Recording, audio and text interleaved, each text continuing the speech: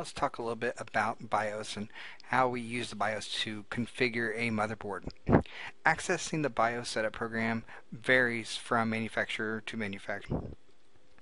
Generally speaking, you'll use a different type of key or key combination during the boot process before it gets to the operating system.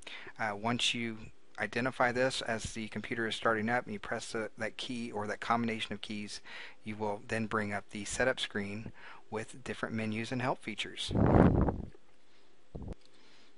Here's an example of the BIOS setup main menu. You can see we have different tabs here. We have main, we have configuration, performance, security, power, the boot. The boot one is very important, as you may need to change how your boot order is in case you're doing an install, or perhaps you've added another component. So depending on the situation, you may need to change that boot order. Maybe you need to set the time. You can set the time in your BIOS. There's different things. Just get into the BIOS on your computer, poke around and get a good feeling of what all is there.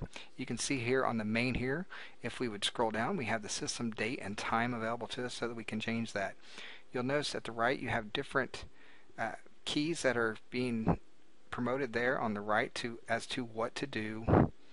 If you wanted to save, you might use the F10 key. That will save what you have, exit, and then reboot. Or it may move on to the splash screen. So just make sure you pay attention to what keys need to be used.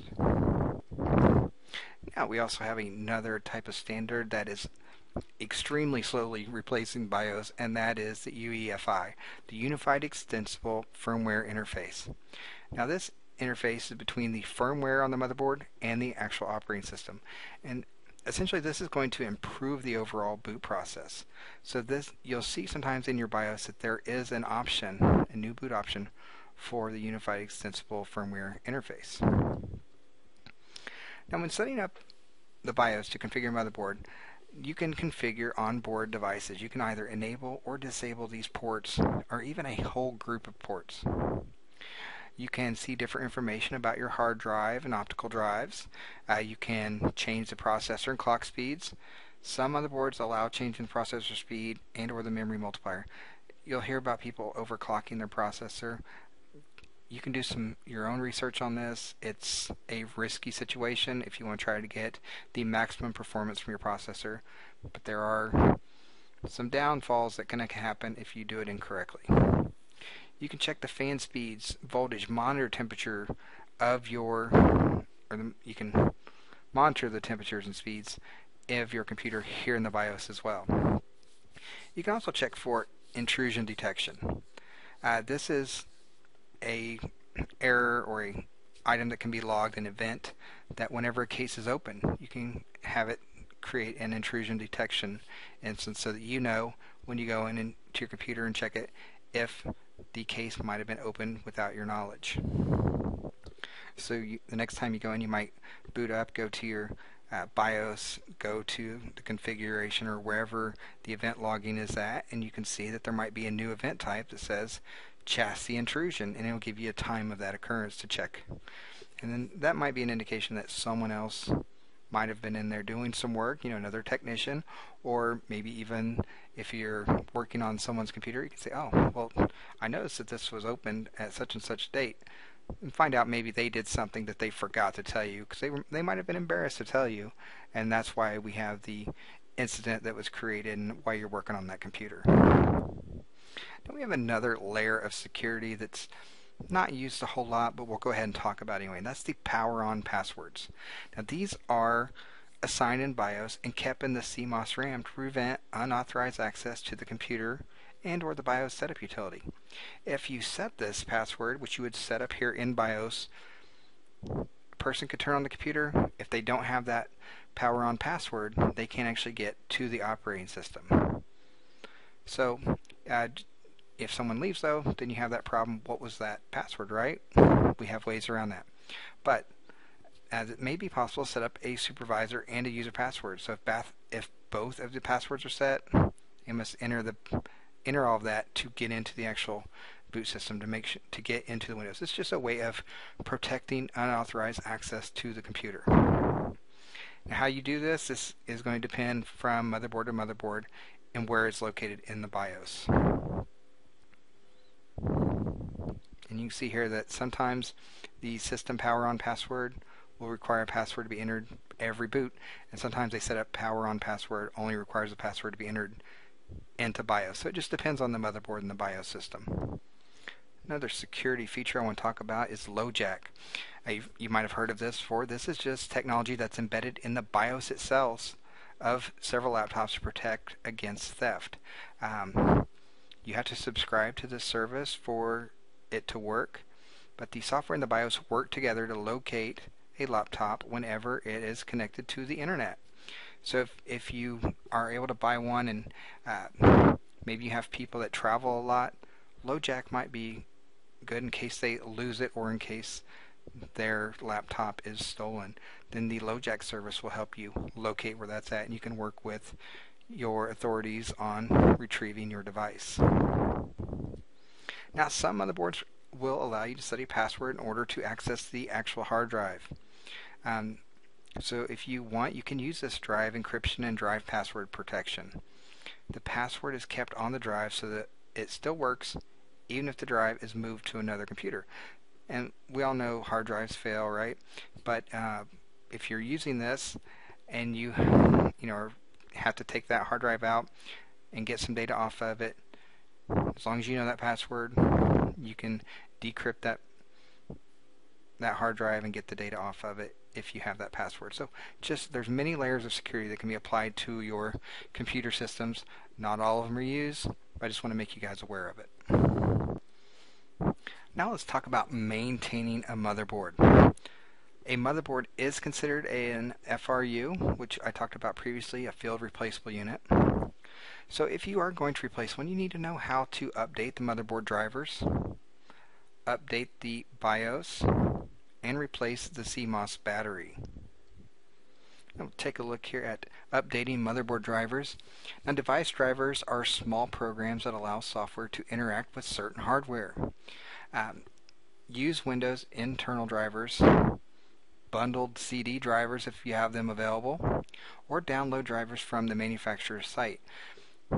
It's not a bad practice to go out there once in a while and just check the manufacturer's website to see if there are any drivers available. Let's say you have a Dell laptop or even a Dell desktop. You go to their website, you put in your service tag information. It has a detect system that can scan your computer, see if there are any motherboard drivers that need updated, and you can download those and update your drivers that way. We'll take a look at updating the flash BIOS. This is the process of upgrading or refreshing the ROM BIOS chip. Now, BIOS updates are downloaded from motherboard manufacturer websites or even some third-party websites. And the only reason we'd really do this is if perhaps your motherboard is unstable. And these updates will allow you to kind of incorporate some new features or areas that need to be fixed that the manufacturer knows about. And this will allow you to fix that, and now your motherboard will be a lot more stable and work as you need it to. You can do these BIOS flashes, like I said, from the manufacturer, and this is a really good practice too, because flashing your BIOS can fix a lot of problems that you might have noticed a little buggy, but you kind of put off. Well, then you do this BIOS update, and that error has been reported. The manufacturer has fixed it. You do that update to your BIOS. Oh, you see that those bugs are no longer there. Pretty simple process. Just make sure you have a copy of the current one just in case something goes wrong and you need to go back to the previous version of the BIOS. And there are different ways of installing the BIOS updates. You can do an express BIOS update. You can update from a flash drive, such as a USB thumb drive, going into the BIOS and going through and doing your setup that way. You might have a bootable CD that will detect that, and I've seen these with different companies.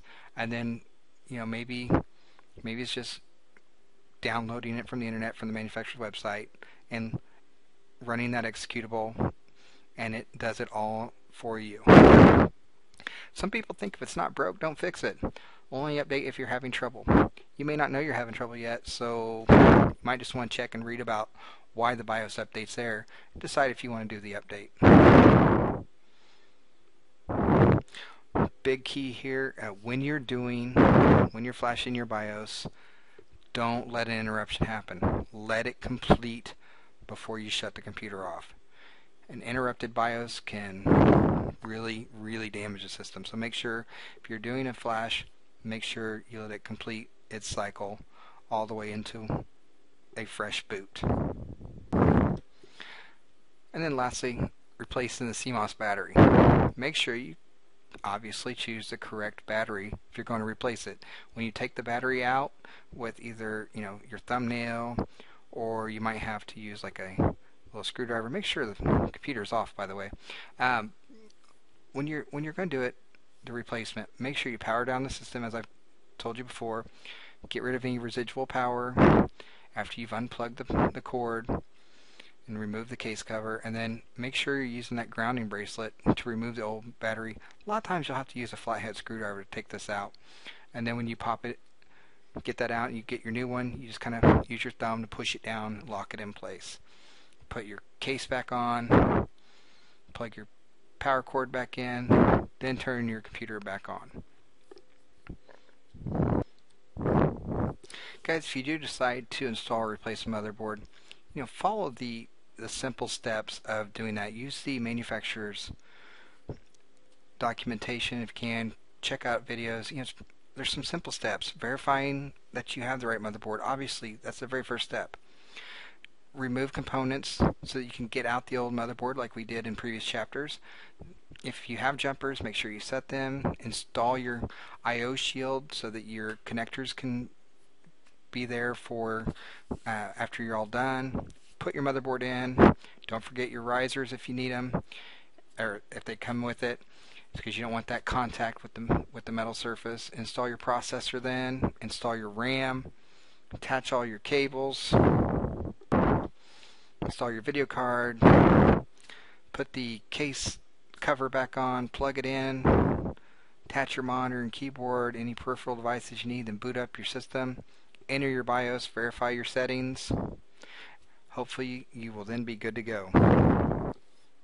But make sure you observe your power on self-test, that there's no errors. Make sure Windows starts up with no errors, and then check and see if you need to now install your motherboard drivers and any type of other drivers that are needed for expansion cards. After that, you should be good to go. Thanks again for joining me in Chapter 4, which is all about motherboards. I know you have a lot of information to look over. Make sure you pay attention to the types of motherboards, as well as sockets and chips. Take care, everyone. I'll see you in Chapter 5.